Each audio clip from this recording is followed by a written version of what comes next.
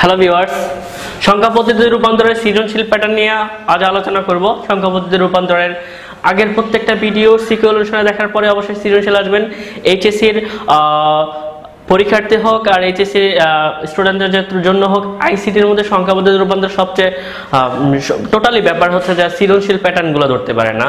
অর্থাৎ আমার প্রশ্ন কিভাবে আসে সেটা ধরতে পারে না। কিভাবে স্যার যে আমি তো সৃজনশীল, আমি তো রূপান্তরগুলো পারি, সংখ্যা পদ্ধতির রূপান্তরগুলো সহজে কমপ্লিট করতে পারি, বাট সৃজনশীলের প্যাটার্ন ধরতে পারি না, কিভাবে কমপ্লিট করবো, বাট ম্যাথের অ্যান্সারগুলো করতে পারি না। তো অবশ্যই আমি আজকে একটা সৃজনশীলের শেপ দিছি। আমি এই সৃজনশীল নিয়ে কি ধরনের কোশ্চেন আসে সেই জিনিসগুলো দেখবো।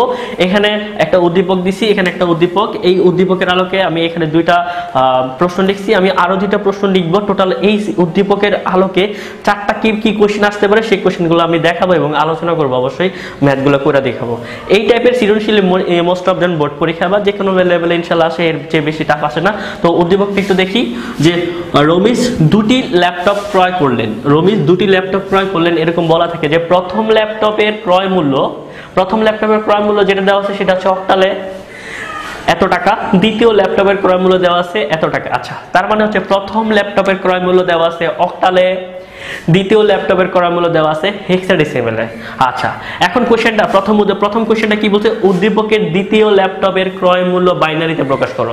তো প্রথমে এই জিনিসটা চিন্তা রাখতে হবে, উদ্দীপকের দ্বিতীয় ল্যাপটপের ক্রয় মূল্যটা কত সেটা আগে লিখতে হবে। তো প্রথম আমি লিখে নিই। তো আমি এখানে লিখতে পারি যে দ্বিতীয় ল্যাপটপ এর ক্রয় মূল্য। অবশ্যই যখন সৃজনশীল করবো আমরা অনেক কিছু লেখা যে উদ্দীপকে এই মানটা দেওয়া আছে, এই মানটা রূপান্তর করা আছে। আমি এত কিছু কমপ্লিট করলাম না বা দেখালাম না, জাস্ট আমি ম্যাথটা কিভাবে করবো বা কিভাবে ধরবো সেটা দেখাবো। আচ্ছা, দ্বিতীয় ল্যাপটপের ক্রয় মূল্য আছে। দ্বিতীয় ল্যাপটপের ক্রয় মূল্যকে বাইনারিতে রূপান্তর করতে বলছে। দ্বিতীয় ল্যাপটপের ক্রয় মূল্য হচ্ছে এটা, দ্বিতীয় ল্যাপটপের ক্রয় মূল্য হচ্ছে 9DF, যেটা আছে হেক্সাডেসিমাল। অবশ্যই মাথায় রাখতে হবে সৃজনশীল যখন করব, যে মানটার কাজ করতে বলবে সে মানটা আগে লিখবো। আমাকে বলছে দ্বিতীয় ল্যাপটপের ক্রয় মূল্য নিয়ে কাজ করতে, তার মানে প্রথম লিখছি। আর যাকে রূপান্তর করতে বলবে সেটা লিখবো শেষে। কিসে রূপান্তর করতে বলছে আমাকে বাইনারিতে, এখানে লিখবো 1 2। তো বন্ধুরা, অবশ্যই যারা আমার ভিডিওগুলো সিকিউর অনুসারে দেখতেছো 100% এখন বুঝতেছো এটা টাইপ কত, এটা 100% টাইপ 3। টাইপ 3 মানে কি কোথাও কি নাই, 10 নেই। আচ্ছা, টাইপ 3 যখন টাইপ 3 কাজ করবো, প্রথমে যদি বাইনারি থাকতো, বাইনারি মান থাকলে আমরা সাজাই, বাকি সব ক্ষেত্রে ভাঙি। অবশ্যই যে আমার ভিডিও টিউটোরিয়ালগুলো সিকিউর অনুসারে দেখতে তারা এই রূপান্তরগুলো সহজে কমপ্লিট করতে পারবে।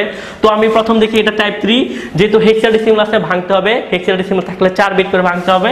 তো এটা কাজ কিভাবে করব, আমি লিখবো 95D। আচ্ছা, এরো চিহ্ন দিয়ে ইয়ে করলাম। আচ্ছা, 4 বিট করে 9 মানে হচ্ছে 1 0 0 1, D মানে হচ্ছে 1 1 0 1, F মানে 1 1 1 1। তাহলে সুতরাং বলতে পারি, সুতরাং 9DF 10 হেক্সাডেসিমাল সমান 1 0 0 1 1 1 0 1 1 1 1 1। এই হচ্ছে আমার বাইনারি। উদ্দীপকের দ্বিতীয় ল্যাপটপের ক্রয় মূল্য বাইনারিতে প্রকাশ করা। তাহলে উদ্দীপকের দ্বিতীয় ল্যাপটপটা ছিল হেক্সাডেসিমাল, যার মান ছিল হচ্ছে যে বাইনারি। এই হচ্ছে বাইনারিতে রূপান্তর করলাম। এখন দেখে নেব আমরা উদ্দীপকের দ্বিতীয় প্রশ্নটা। উদ্দীপকের প্রথম ল্যাপটপের ক্রয় মূল্য হেক্সাডেসিমালে প্রকাশ করো। তার মানে হচ্ছে প্রথম ল্যাপটপের ক্রয় মূল্যটা আমি দেখে নিই। প্রথম ল্যাপটপের ক্রয় মূল্য হচ্ছে 7715, যেটা ছিল অক্টাল। আমি প্রথমে বলে নিছি যে মানটার কাজ করব সেটা হবে আগে, আর যেটা রূপান্তর করব সেটা হবে পরে। তার মানে হচ্ছে পরে হবে কি, আমাকে কি রূপান্তর করতে বলছে, হেক্সাডেসিমাল মানে হচ্ছে 16। আচ্ছা, এটা হচ্ছে অবশ্যই টাইপ 3 আছে, প্রথমে অক্টাল আছে। আমার আগের ভিডিওতে দেখাইছিলাম কিভাবে অক্টাল থেকে হেক্সাডেসিমাল রূপান্তর করব। তাই এখানে আমি দেখাই দিই 7715। আচ্ছা, একটু স্পেস দেখলে যেহেতু আমার ভাঙতে হবে, 7715, তাহলে 1 5। যদি আমি 7 লিখি তাহলে 1 1 1। অক্টাল থাকলে 3 বিটে আমরা কাজ করব, 3 বিটে ভাঙবো। 1 1 1 0 0 1 1 0 1। তার মানে হচ্ছে মানটা পাইলাম আমি হচ্ছে 1 1 1 1 1 1 0 0 1 101 যেহেতু এখানে রেডিয়ান্স বা দশমিক সংখ্যা নাই তার মানে হচ্ছে আমরা এখান থেকে শুধু নরমালি এখন আমার হেক্সাডেসিমালে রূপান্তর করতে হবে। হেক্সাডেসিমাল মানে কয় বিট? 4 বিট। অবশ্যই আমি ম্যাথগুলো খুব তাড়াহুড়া করে করতেছি বা দেখা যাচ্ছে নরমালি অনেক কিছু বলতেছি না, বিকজ আমার আগের ভিডিওগুলো হচ্ছে কিভাবে কি মানগুলো আসছে, কেমনি কি রূপান্তর করবো সবগুলো নিয়মগুলো আমি আগে দেখে নিছি। আচ্ছা এখান থেকে 4 বিট হচ্ছে 1011, তারপর হচ্ছে 4 বিট হচ্ছে 0011, তারপর হচ্ছে যে 1111, চারটা। আচ্ছা এটা হচ্ছে 15 মানে হচ্ছে এফ, এটা হচ্ছে 12 মানে হচ্ছে সি, এটা হচ্ছে 11 মানে হচ্ছে বি। তার মানে হচ্ছে সুতরাং বলতে পারি, সুতরাং 7715 যে মানটা ছিল অক্টাল সেই মানটাকে আমি রূপান্তর করতে বলছি কি হেক্সাডেসিমাল। হেক্সাডেসিমাল কি আসবে? 5C ও FC আর হচ্ছে বি, তাহলে হেক্সাডেসিমাল। আমরা আরেকটা সৃজনশীলের এই সৃজনশীলের আলোকে আরেকটা ম্যাথ দেখে নিব। মোস্ট অফ দেম এই টাইপের ম্যাথে সবচেয়ে বেশি আসে, অর্থাৎ এই জিনিসটা আমরা ধরতে পারি না। রমিজ সাহেবের কোন ল্যাপটপের ক্রয় মূল্য বেশি তা বিশ্লেষণ করো। আচ্ছা এই টাইপের কোশ্চেন আসে। আচ্ছা প্রথম ল্যাপটপের ক্রয় মূল্য হচ্ছে যে 7715 যেটা ছিল অক্টাল, আর দ্বিতীয় ল্যাপটপের ক্রয় মূল্য হচ্ছে 9DF সেটা হচ্ছে হেক্সাডেসিমাল। আচ্ছা আদৌ কি এই সংখ্যা পদ্ধতিগুলো আমরা চিনি?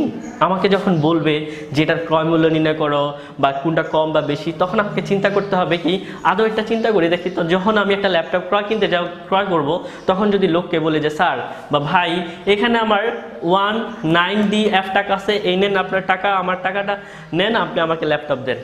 তার মানে হচ্ছে সে 9DF বুঝবে না। যদি মনে করেন ফর এক্সাম্পল আমি বাজার করতে গেলাম, আলুওয়ালাকে বললাম ভাই আমাকে 3D টাকার আলু দেন, লোকটা হয় আমাকে পাগল ভাববে, না ভাববে যে দেখা গেছে উনি কিছু বুঝতেছে না। মানে হচ্ছে যে এই সংখ্যাগুলো হচ্ছে যে আমার কম্পিউটারের ল্যাঙ্গুয়েজ বা কম্পিউটারের ভাষা, কম্পিউটার বোঝে, এটা বাস্তব সংখ্যা পদ্ধতি না।